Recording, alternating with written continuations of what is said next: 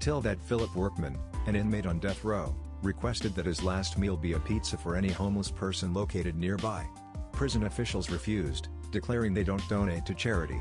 The public decided to donate pizzas to homeless shelters themselves, in his name, after his execution. DFW, it's the very first time when I thought about how much fear has it to be when you wait for death and that last meal don't really seem to be enjoyable when your stomach curls up. Philip Workman was convicted in 1982 for the murder of a police officer following a robbery of a Wendy's restaurant in Memphis and sentenced to death by lethal injection. The cruelty is the point. Somebody made a killing. All I can think of is Booker T. Prison officials are the scum of the earth.